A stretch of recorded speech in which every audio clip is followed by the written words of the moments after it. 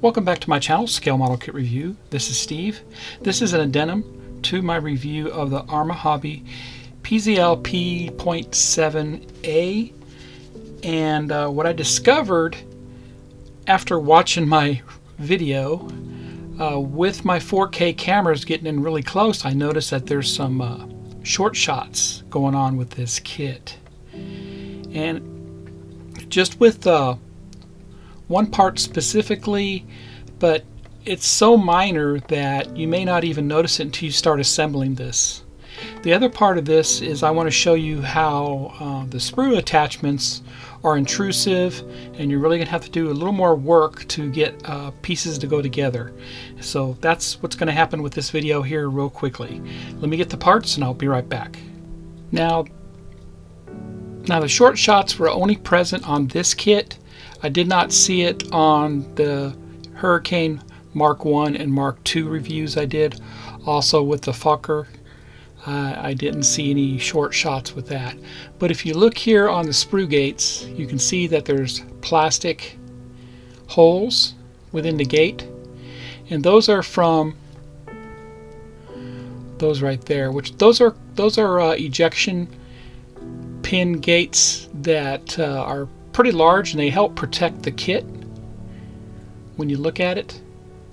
So that should be an indicator that you might see some short shots on your parts. So for example,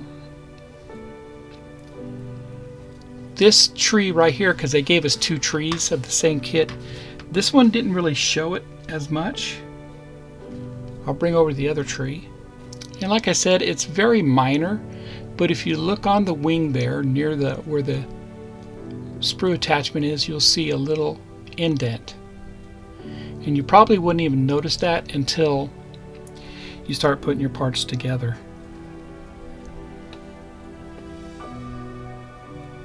Right there. So there's a tiny short shot from that. And of course this wasn't short shot. And I looked all around and I noticed there on your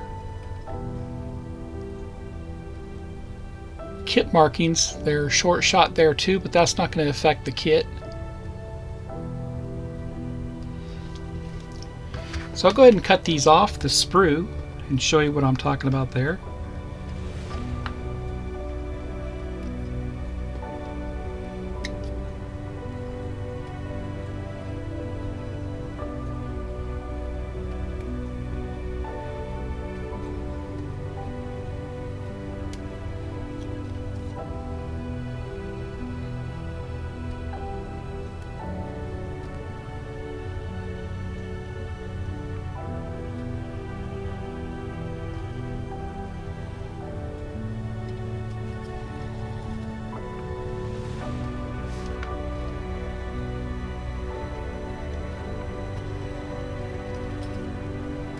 Go ahead and put these two wings together. I did clean them up just a little bit, but I want to show you how they go together if you don't clean them up. Now there's no alignment pins for these.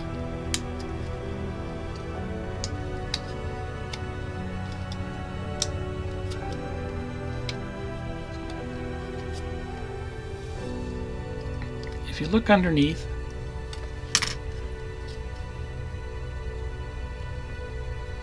really going to have to sand that down. Of course, sand down the upper surface of the wing where they're attached. There are alignment pins, so I stand corrected. There's two, one on each side.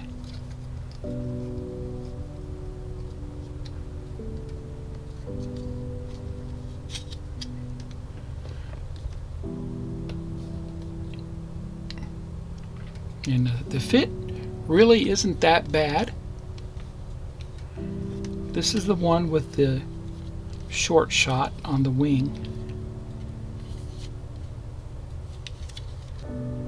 So there's your short shot on the wing, just right there. Right there.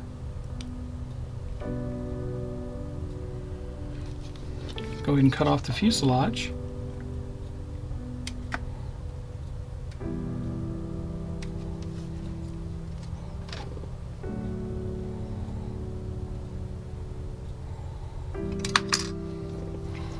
So without trimming off all the excess, I'm going to fit these together.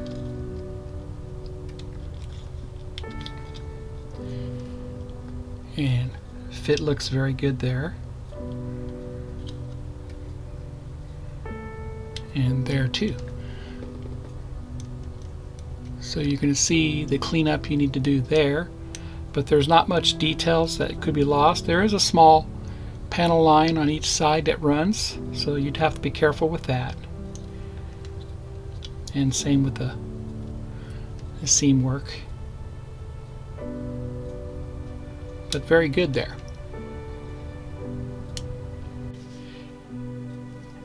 And that was just a quick video on how hobby manufacturers can short shot their kits, and it's not just Arma Hobby that does it. Revell, Monogram, Italiere do it. For example, the 1/48 scale P61 Black Widow from Monogram, they did short shoot a lot of the clear parts in that kit. So if you're a collector and you've never opened up your box, you'll be surprised that you may have one of your canopies in there short shot. And what do you do, right? Same thing with Italiere. I was building the North American PBJ-1D 172nd Navy bomber, and one half of the fuselage was short shot. So it happens with all the other manufacturers, and I just wanted to show you an example here so you know what to look for when you start inspecting your kits. And with this, I also showed you how the fitment of this kit goes and how the sprues are attached to the parts. Very minor cleanup, and you're on your way. If you like my content, please subscribe to my channel. Smash that like button.